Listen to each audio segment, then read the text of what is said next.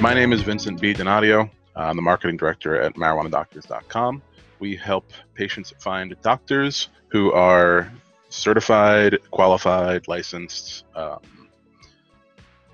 legally allowed to practice medical marijuana. They're experienced, and our goal is really to have safe and affordable access to medical marijuana for those who seek it. Dr. Rosado, would you like to introduce yourself? Sure. I'm Dr. Joseph Rosado, primary care physician by trade, medical cannabis physician in Northeast Central Florida. I'm the chief medical officer for marijuanadoctors.com. Have been working with marijuanadoctors.com originally as a client in 2016 when we had law in the state of Florida that allowed us to be able to recommend medical cannabis. So I started as a client in late 2016, and then about a year and a half ago, I became the chief medical officer for marijuanadoctors.com, which provides an excellent platform for education for not only patients, but also physicians, because it talks about each one of the qualifying conditions that are allowed per legal state, but also for non-legal states, because non-legal medical cannabis states have CBD laws. And so it's able to educate the public as well as the physician regarding CBD, what the laws are, what's allowed, and then how cannabis or CBD works on the different qualifying conditions. On the topic of making sure that people can access medical marijuana and even other alternative medications for chronic pain relief, anxiety, depression, PTSD, why do you think more people are exploring medical marijuana for those conditions over other treatments that are available or treatments that they may be currently taking? So at present, the highest number or the highest incident of new patients are baby boomers. So people that were born from 1946 to 1964 are the biggest patient base for medical cannabis. And these individuals have been given a host of medications for the past 20 years. You know, many of these patients come into the office and they are on no less than 5 medications for anxiety, depression, insomnia, and chronic pain. Not to talk about, their regular medications for, high blood pressure, diabetes, gout, thyroid issues, etc. So you've got a host of medications, and they're taking anywhere between 40 to 50 pills a day in some cases. Typically, it's anywhere between 20 and 30 pills a day. And they're sick and tired of feeling sick and tired, because even though medications are designed to help with anxiety, help with the depression, help with chronic pain, help with their blood pressure, help control their diabetes, they have no energy. They don't have any drive to be able to do many things. And so by transitioning to cannabis and us being able to wean them off of multiple medications, it helps them get their lives back. And now they're able to enjoy their activities of daily living with their children, with their grandchildren, with their loved ones. With daily living having changed a lot recently, how do you think that's affected people's access and desire to access medical marijuana? It's increased because in every legal medical cannabis state, they've made medical cannabis an essential business. And by allowing it to be an essential business, many patients have enrolled into the programs to be able to obtain medical cannabis for the added stress and depression and insomnia that they have. Yesterday, I spoke with a restaurant owner. It's been a family restaurant, and it's been in the family for close to 100 years. And now she's in charge of the restaurant, and she had to deal with COVID-19. From March until yesterday, she's lost 60 pounds. She had to close her restaurant down. She had to put all of her staff on furlough, and now they're back. And when she approached her cook and said, "Look, we're ready to rock and roll, come, I need you," his response was, "No, I'm just gonna continue to get unemployment benefits because I get more money through unemployment benefits than I did working at your restaurant. And she's like, that's not going to last forever. And he's like, it doesn't matter. It's lasting right now. Well, lo and behold, it didn't last forever. And when he went back to her, she's like, you chose to, get your money from the government. I found somebody else. But that stress of dealing with shutting down your restaurant, all of the lives and all the families that depended on you to have this business open so that they can feed their children and themselves, pay their rent, etc., and then reopening and then having people say, no, I'm going to opt to get government money and not work for a living. There's a lot of stuff going on. So it did not surprise me that she had lost 60 pounds in what, 6-7 months. So and it wasn't because she intentionally meant to do so. Right. Yeah, that's really interesting. There's a lot of businesses around me here in New York that have just straight up closed down. And a lot of them are not planning to reopen. Like the owners have gone and found something else to do. Like their business is gone. The thing that they worked for their whole lives basically is snuffed out. So you mentioned that most people seeking out medical marijuana are baby boomers. Mm-hmm. What do you think motivates them the most? You mentioned that a lot of them have a lot of pills that they take, and a lot of them have a lot of painful conditions, and a lot of them have other things like diabetes and other kind of conditions like that. But what do you think is like the real driving force behind the interest in medical marijuana among that age group? They've realized that what they've been doing for all the years that they've been doing it is not working. They're taking pain medication, but yet they're in pain all the time. They take anxiety medication, but they're still anxious. So the medications that they are taking, they are not working, and they need something that does work. Number one. Number two, they're looking to be more holistic. Because I'm a late baby boomer. I was born in 1962, and so I can relate to the groups, the patients, because they're in my age group pretty much, and I just see how we want to be more active. We want to do more things, but if we don't have the energy to do it, or if we're living our lives based on our alarm on our cell phone to remind us when to take our next pill, that's not living. That's not life. And so for that reason and those reasons, they've realized there's got to be a better way. And with all of the marketing and all of the media, both social media as well as mainstream media, talking about cannabis in a medical capacity, it's stimulated a lot of thought, and they've started researching, and their kids are talking to them and saying, you should try this. Their kids are millennials. It's like, you should try this. This may work for you. And so initially they'll resist, but then it gets to the point where they're so frustrated that they're willing to try anything. And it's really, they're just sick and tired of being sick and tired. And a lot of them used to smoke cannabis back in the day too. Exactly. From high school, junior high school, college, under the bleachers, a group of us at some time in our lives were out there participating. Yep. My dad was there. I know that. And how old is your dad? He just turned 64. So he falls in that baby boomer category. Yeah. So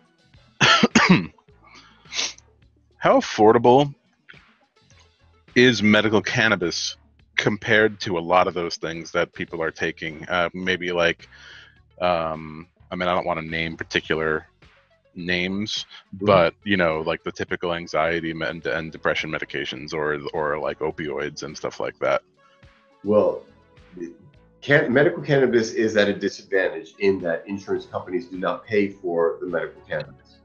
And so with their conventional medications, they have a copay. It depends on how good of an insurance they have will determine what their copay is. But if they're taking, 20 to 30 pills a day, now you have to take into consideration all of the copays for every one of those medications. And when you add that, then now you're able to compare what the price of medical cannabis is. For example, in Central Florida, one of our dispensaries sells a disposable pen that contains 120 doses. Okay. And the price of that pen is $25. It's a vaporizer pen, right? Exactly, a handheld vaporizer pen. And so you consider, okay, it's 120 doses and $25, and let's say they do 2 to 3 inhalations every 4 to 6 hours, because typically we tell them to do it every 2 to 4 hours. Let's say they do it every 4 hours, just the same way they take a pain medication, that they take a hydrocodone with Tylenol, or oxycodone with acetaminophen, either one of those. They have to take it every 6 hours. Okay, so let's say every 4 hours, just to be safe. So now you're looking at every 4 hours doing 2 to 3 inhalations. That's about what, 8 inhalations per day, waking hours. So you're looking at this vape pen lasting about a week and a half. I'm sorry? Like a week and a half, 2 weeks. Exactly, about a week and a half, 2 weeks. Let's say 2 weeks. So they need 2 for the month. Or if they use one for daytime use and one for evening use, then it'll last them longer. So you're looking at 2 pens per month. That's $50, which is going to be much less than their combined copay for all of the medications that they're on. Flower is going to be less expensive because the vape pen, you have to take into consideration the concentrated oil and the extraction of that oil from the flower. Well, the flower is going to last longer, and will give them more bang for their buck. And especially if you vape it instead of smoke it, because you use much less.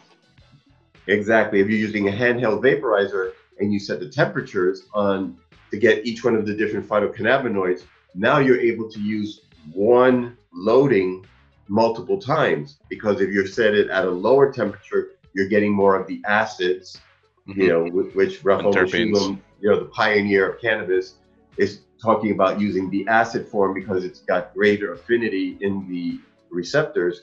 So you're using more of the acids. Now you're getting more bang for your buck. And then as you increase the temperature, now you're able to transition from the acid form to the active form. And once you get to like 220 degrees Fahrenheit, that's the temperature where THCA converts to THC, CBDA converts to CBD. Now you're going to get your THC and CBD, but prior to that, you were getting all the acids as much as you can. So you're going to be able to utilize that one loading in that vape pen much longer. Right, and the concentrates are typically the active forms. You don't really get the acid form. Precisely, exactly. All right. Do you see or do you hear of other primary care physicians who are not certified for medical marijuana ever mentioning it to their patients? Yes, and that's my biggest source of referral. Really? Yeah, because that's how I built my practice.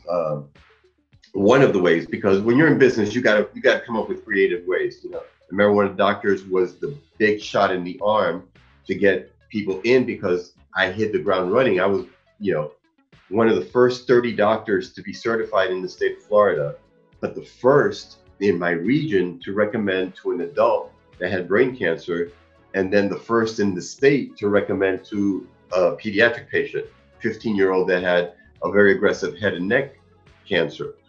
So being on, um, on media, mainstream media, and having people see my interviews on television and in the newspaper helped build my practice. So, Yeah, of course. they saw me on TV, they heard me on the radio, they read about me in the newspaper or on the digital newspaper, and then they go online and what pops up?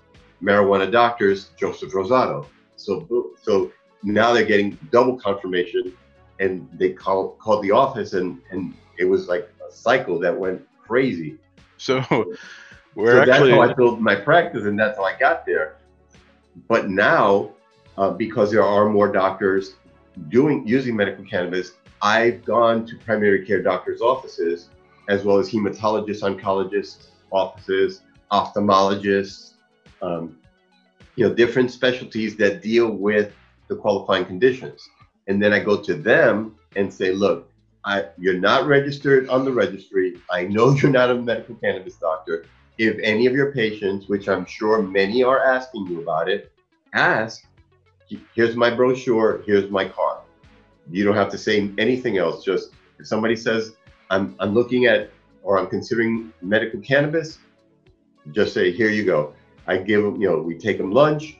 I spend, 15, 20 minutes educating them on the endocannabinoid system. And we talk about different modes of administration, address all their questions, address all their fears. And once they're good, we're out. And that's been a very good source of, referrals to the office from other doctors' offices that don't want to do it, aren't interested in doing it, but they want their patients to be able to get the medication that they want to get and not have to rely on going to the black market and buying it there.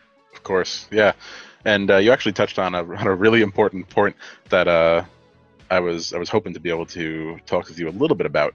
And you've been working with us, marijuanadoctors.com, for a bit, and but outside of that, or even with your colleagues, what kind of difficulties do you face reaching the people that really need to get access to this medicine, but they either may lack the resources, they may lack the time, they may lack the money. They how do you get in front of them?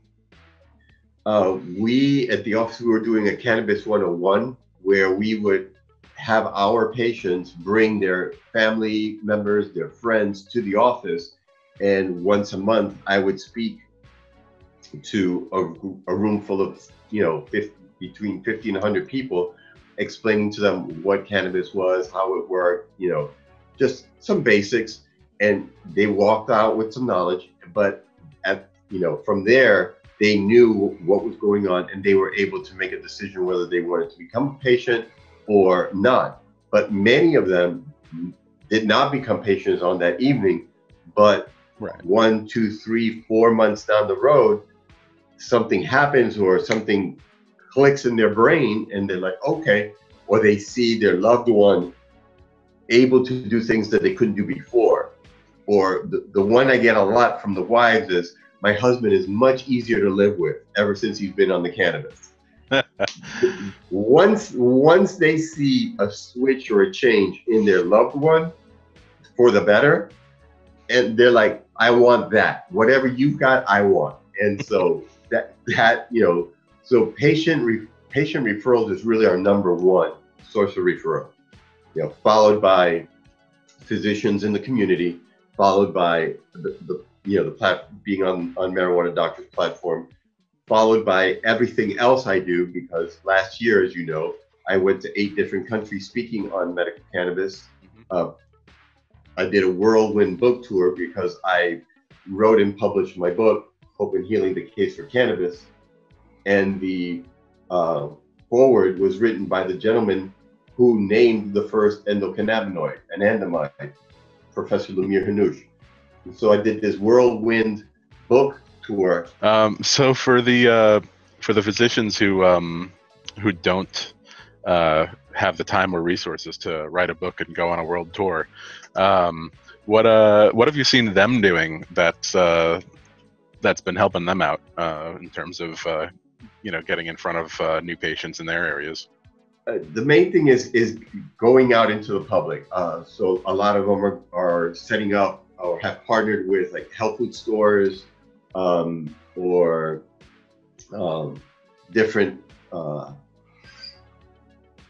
events such as like fairs, different types of fairs, outdoor fairs, art festivals, things like that.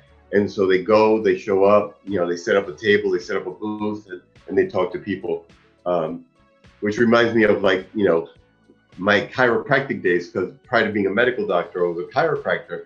And, I watched all my professors going to like flea markets and doing spinal screenings and, going to the mall and going here and there. And so the same thing that chiropractors had been doing for years, and dentists, physicians are doing, but with cannabis. They're doing cannabis 101s in public libraries. I did that once. I went to a local public library and spoke there, or any event, any community event.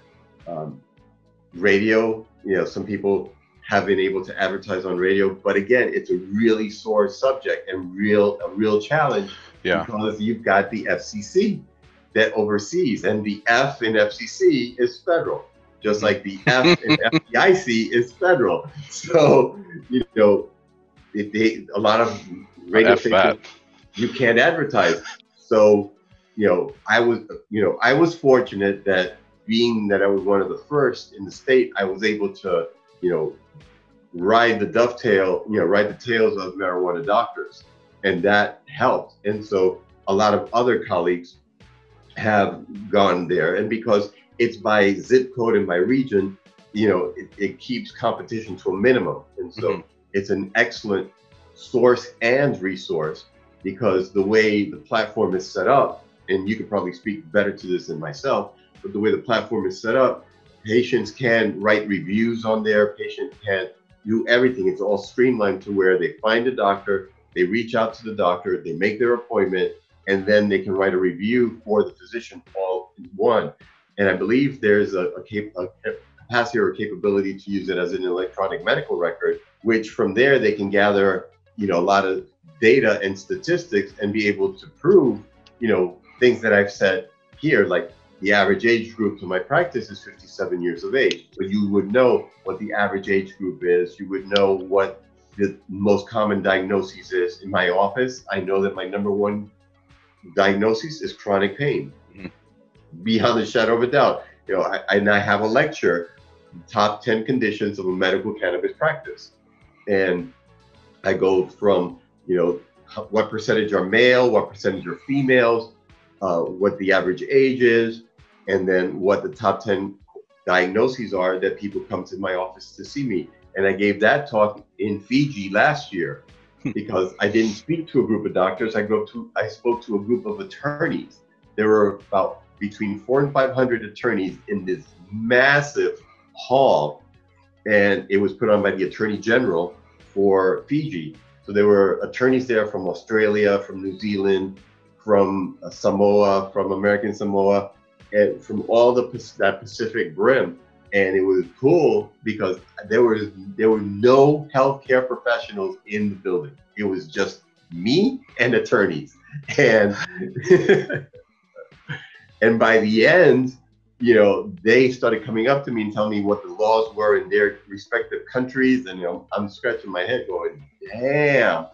So, but that was the talk that I gave them, were the top 10 conditions, to kind of get into their brain that it's not, people aren't using it to get high. People aren't using it to escape reality. People are using it to get away from the things that have prohibited them to have a good quality of life. Yeah. And honestly, even a lot of the people that use it recreationally are really using it medically. They just don't really realize it. Exactly, because the same endocannabinoid receptors that are in the sick patients are in the non-sick patients that are doing it just to get high. So it works on those same receptors, and the receptors are found all over the body. Yeah, and a lot of people just don't know like what anxiety really feels like. So if someone just feels like, oh, I had such a bad day today, I'm gonna go smoke a bowl. It's like they're medicating. They don't realize that they're medicating, but like they're just escaping. But they're using something that has a wealth of research that is growing and growing now to show that it has a medical use for the very thing that they complain about.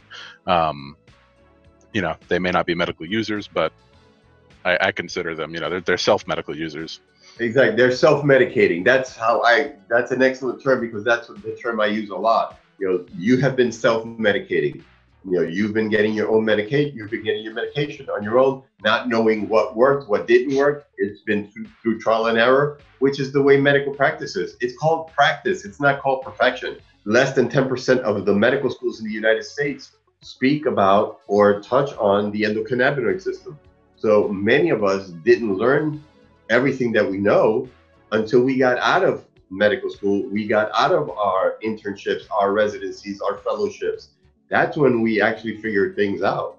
I was fortunate that in my medical school, we did speak briefly on the endocannabinoid system, but immediately that conversation went to how toxic it was and how bad it was and how addictive it was. And I went home that night and went to my pharmacology books and started reading up on, cannabis sativa, and realized, hey, wait a minute, this is another tool. This is another medicine. But I was going, medicine was my sixth career. I was in a, third world country, which is where I went to medical school. I was a father of twin daughters and married at the time. And so, I wasn't going to push too many envelopes in medical school. But once I got out, that was a different story. And then in 2010, when it became medically legal in Arizona, one of my best friends reached out to me and said, hey, I want to get this done. I want to get this started. But to have a dispensary, I need to have a medical director. I'm like, sign me up. So we began the process to do that. That project fell through. And then I had to wait an additional 4 years before the conversation began in Florida. And in 2014, conversation began. I reached out to John Morgan, who was pocketing and funding the campaign. Told him I was a physician, I was an advocate, how I could get involved. He put me in touch with the campaign manager. Campaign manager spent the first 15 minutes of the conversation talking me out of it, because most physicians were like, yeah, I'm all well, no, yeah, I want to do this. And then they go to the hospital and the hospital says, you promote this, we're taking your privileges away. Or his partners or her partners go up to him and say, you keep saying this in your office or in your consultations, you're out of the group because we don't promote that here. Yeah, that's been a big concern, especially here in New York, because a lot of doctors have a lot of hospital affiliations. Big hospitals have kind of been taking over all the small practices all over New York. And doctors, they either get forced into retirement, or they just start up their own practice again doing medical marijuana. Right. And so that's what happened, So I told him, I said, don't worry about it, count on me. And so I became an advocate way, way, way before I made my first recommendation, because I became an advocate in February, March of 2014.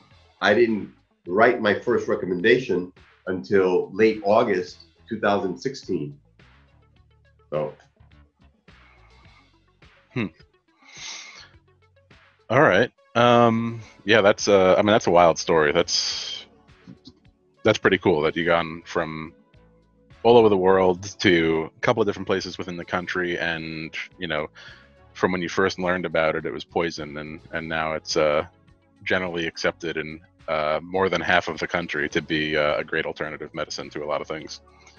Yeah, there's 2,500 doctors that are registered to recommend in the state of Florida, and we have a little over 400,000 patients in the registry. But there's 22 million people in the state of Florida. Yeah. So it's like less than 0.5%? Mm-hmm. If my math doesn't fail me so quickly, but it's like, ridiculous. Yeah, it's a very small portion of the population, but it's becoming a louder portion of the population. They are that. Once they get the great results, they're standing on the street corner pounding its benefits. There was one other thing that I wanted to ask you, and I think in being such a prominent physician in Florida, you probably see this a lot. How do you think those in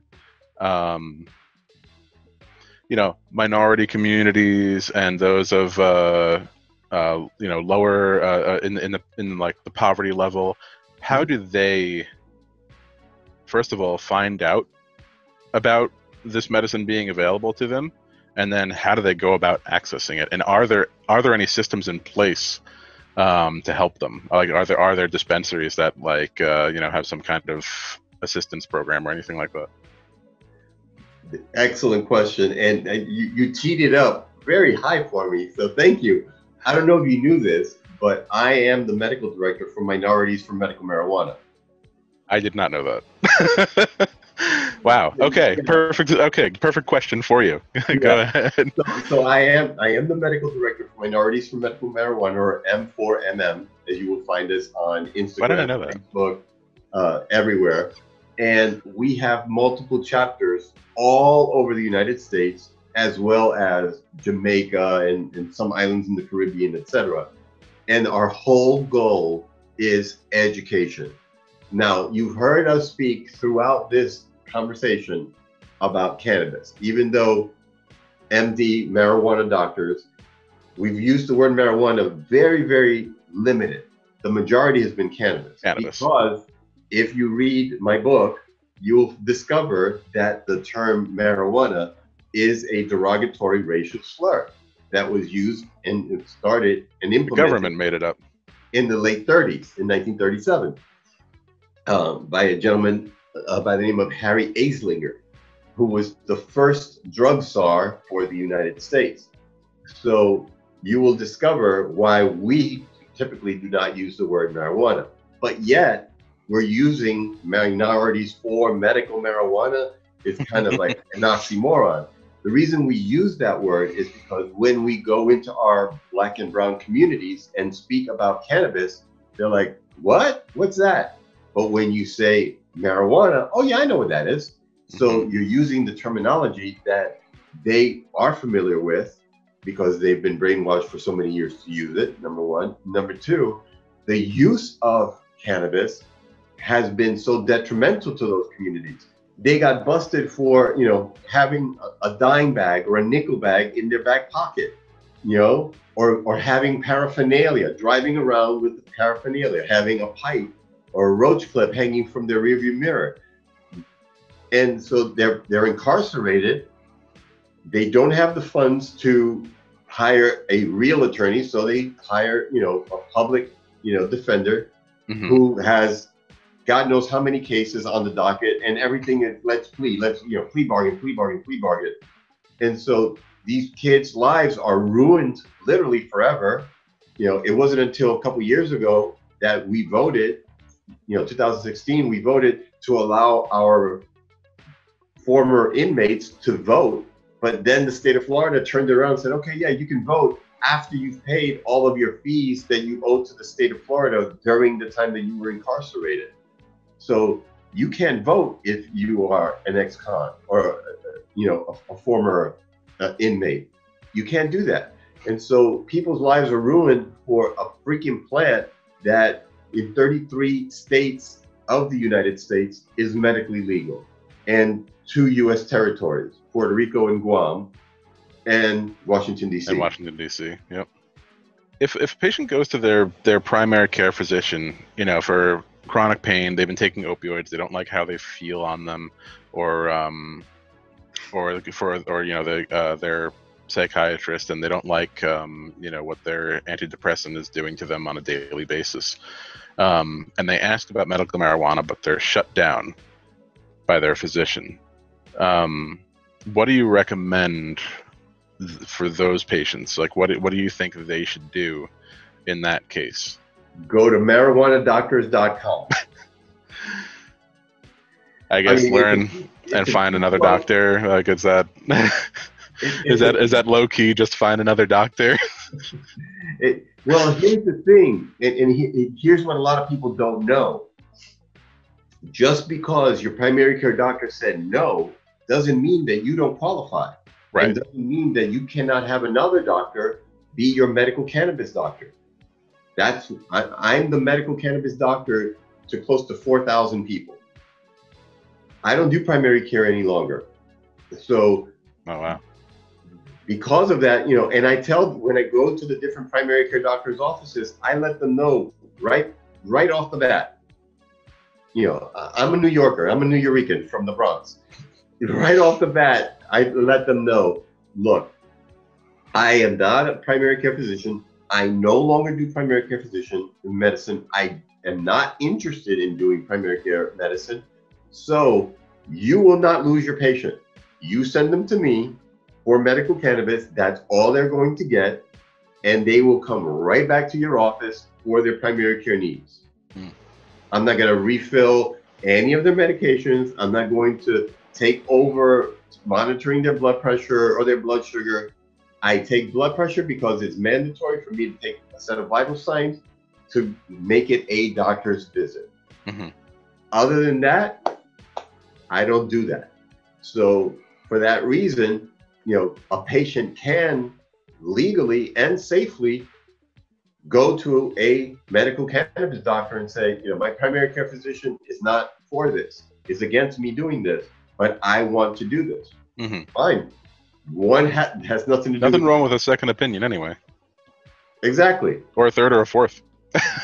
Exactly. Until you get to the doctor. I mean, my first medical cannabis patient, the 35-year-old that had brain cancer, she called 5 different doctors' offices before she got to mine.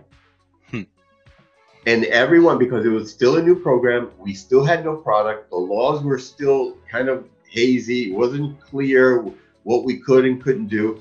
So she was calling doctors' offices and they're like, no, we're going to hold off on that. No, we're not ready to do that yet. My staff was on point. They were ready.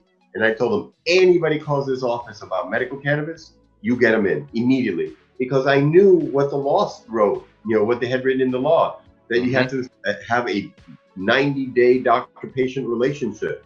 We had to establish 90 days anyway, get them in. And once we complete and comply with the 90 days, once there was product available, boom, here's your recommendation. Let's get it started. But a lot of doctors weren't familiar with the law. And so now granted that was done away with, but that's how we started the medical cannabis program in the state of Florida. Yeah, a lot of states started that way. 4 diagnoses, and you had to establish a 90-day doctor-patient relationship. That was it. Nothing more than that. And no products available anywhere. Yeah. I know Missouri went through that. They had no products available for over a year. It's wild. What do you think? Yeah, you know, we had the Compassionate Care Act, Senate Bill 1030, that was signed into law June of 2014, but that was done as a ploy to mess with the head of the voters that were voting in November 2014, because the opposition said there's already a medical cannabis law in the books. It's called the Compassionate Care Act. And so the voters were like, oh yeah, there's a law, so why do we need this? Oh, because people want to get high. They want to use it recreationally. And then people were like, oh no, well, we don't want that, because they were ill-informed. One more thing. Aside from cannabis, I know that you have experience with some other alternative medications that are kind of like up and coming. Some of them are legal. Some of them are currently not legal in most places. Ketamine, I know, is legal in, I think, all 50 states. It's a Schedule 3 drug, right? Yep. And psilocybin being, I believe, still Schedule 1, but there are trials in Colorado and Wyoming. Oregon, I think. The FDA has. I just read this yesterday. There is a clinical trial that's in phase 3 for psilocybin for depression. Oh, interesting. Okay, is that the nasal spray one or the? Many of the pills. schools. Yeah, if people want to get information on the use of psychedelics for depression, for PTSD, for anxiety, for depression associated with chronic pain, which are the qualifying conditions, check it out. It's really interesting that the majority of the research is being done in Ivy League schools, Yale and Harvard and Princeton. Yale, Harvard, Princeton all have ketamine clinics. They have ketamine-assisted psychotherapy. the ketamine protocol is called the Yale, Yale protocol. Yep. Yeah, that's crazy. Well, that's all I have for you. Again, this is Dr. Joseph Rosado. I'm Vincent B. Donadio, marijuanadoctors.com. And it was great speaking with you. I learned a lot of new things about you. I've been working with you for over a year, and I didn't even know half of this stuff. So that's great. And definitely I would love to connect with you on the minorities for medical marijuana project. That's something I would like to get involved with as well. Absolutely. It'd be my pleasure. I'll put you in touch with our president, CEO, founder, Roz McCarthy. Okay, cool. Who's an amazing woman. And we'll go from there. But yeah, thank you for inviting me today and have this conversation. Anytime. It was cool. Thanks. I appreciate it. Thank you very much for joining.